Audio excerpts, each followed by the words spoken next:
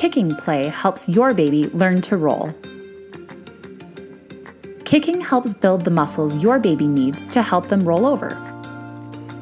When babies kick, they are beginning to figure out that their legs and feet are a part of their body, and that their body can create noise or movement.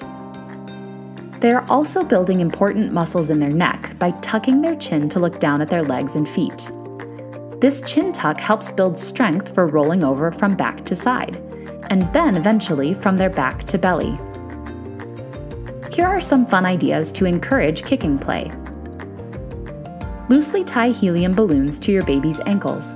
They will love looking at the floating objects. Wedge the edge of some tissue paper under a couch cushion and line your baby up near the couch. Allow them to kick away and hear the crinkles of the paper. Use the rattle socks from the sensor play kit and show them how they can make sounds by shaking and playing with their own legs.